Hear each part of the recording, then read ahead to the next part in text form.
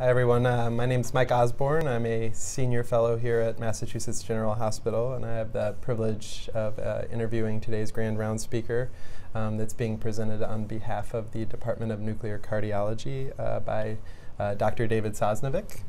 Dr. SOSNOVIK is the acting director of the MGH Cardiovascular Research Center, and he's also the director of the program in cardiovascular imaging at the MGH-Martinos Center for Biomedical Imaging. Thank you very much, David, for joining us today. Very much looking forward to your talk on new applications of advanced cardiovascular imaging. Could you give us a brief overview of what you'll be speaking about this afternoon? Sure. Thanks, Mike. It's a pleasure to speak with you. So, I think I'll address that at two levels. I think the first level is conceptually what I think be hoping to convey to the audience is that we're on the cusp of a new era in cardiovascular imaging, which sort of I think will be driven by multimodality imaging and problem-based imaging. Right now, the way we do imaging, and I'm on clinical service right now, I'm doing this myself, is we order multiple tests in series. Test number one, maybe the transthoracic echo, then perhaps a CTA, then an MRI, then perhaps a PET. There's very little crosstalk, very little interaction between the different imaging modalities and between those two tests. You might say they occur almost in sort of close, near to isolation. That I think is going to change.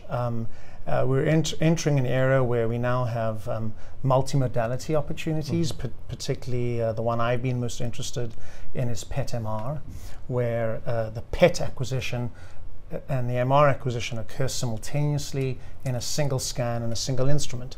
So conceptually, I think that's has the potential to really shift and change how we address problems in clinical practice as well as in research.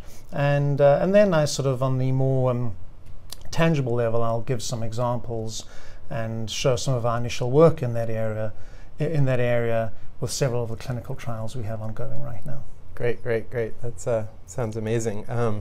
So, in your experience and in your foresight, what advantages do you think that advanced multimodality imaging, such as you mentioned, PET-MR, may offer specific clinical situations, or how could we use these tools to help us identify new therapies for our patients?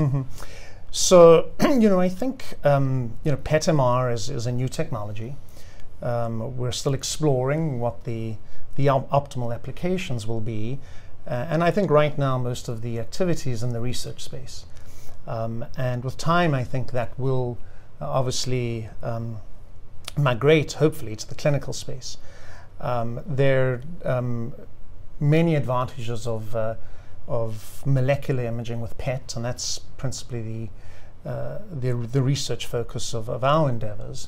And when combined with the wealth of physiological and anatomical functional information that MRI can provide, I think we're going to get phenomenal new insights into the common conditions that we see on the floors all the time, HPEF, atrial fibrillation, LV remodeling. I think for many years in the imaging community as well as the basic science community, there's been an interest to sort of phenotype the myocardium better than we can, to perform sort of very accurate tissue characterization. And I think we're at the point where we can do that. That's great. That's great. Thank you very much for your time today. I think we're all very excited to hear your talk this afternoon and learn more from you about these opportunities. Okay, it's my pleasure. Thank you.